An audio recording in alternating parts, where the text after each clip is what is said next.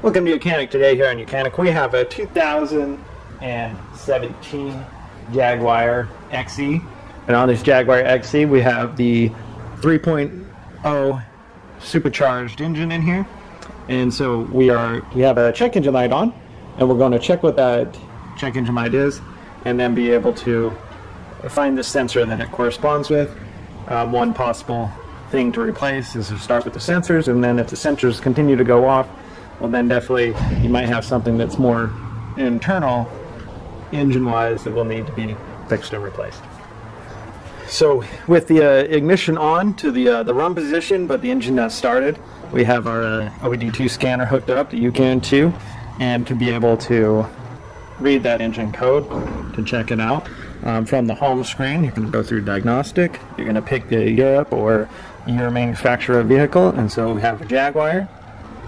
And then we can do Smart VIN. It's going to bring up the VIN and the information for this vehicle. That's the Jaguar XE. Tells us what motor, and also has the VIN number right down here that we can match and make sure that it's all correct of a 2017. Then we hit yes. Then we're going to go into Diagnosis. We're going to just go into Control Modules because we don't need to scan the whole system when we're just looking for the engine because the engine light's on. And then you tap the powertrain, and then we're going to read the code. And it's saying that we have a code that the camshaft position actuator circuit has an issue, and that's on the intake side on bank 1, right? So that is a P0010-00. And then our vehicle, we have 1, 2, 3 on this side, 4, 5, 6 on the other side. So bank 1 is the left side of the engine as we're looking at it. So we'll pop this cover, and this cover here is just held on with a few rubber grommets.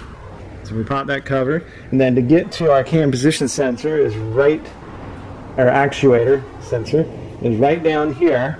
And so you're going to need to remove this air component here. And so you want to squeeze this clamp, undo that vacuum line there, undo this clamp here, which is a 7. Right back here is another clamp. It's a 7mm and a 7mm to undo that, and then you'll be able to pop this out. And there's also a 10mm bolt that you would remove right here.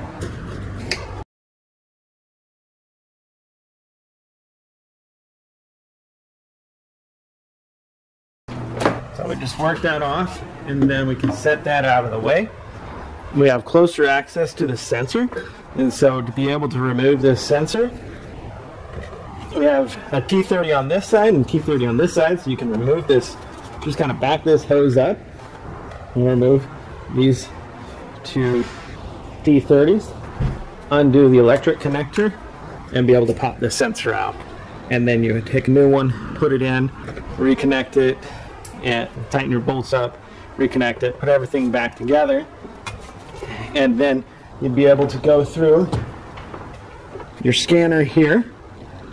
Like I said, this is on the bank 1, and this is the intake side, and then the exhaust one is lower down, and do essentially the same.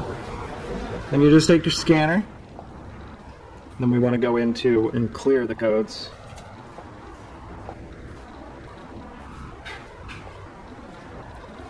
And so now it's cleared. We can read it again, make sure that it was cleared. And then that's it on that sensor for the intake cam position actuator sensor. So that is how you would replace that. Now your sensor can go off again, and if it does, if within a week or not too long it goes off, well, then you may have to look into something else, like whether your timing chain is stretched and things like that. But that's how you'd replace this sensor on this vehicle with the 3.0 supercharged engine. Thanks for watching YOUCANIC, or you can do YOUCANIC.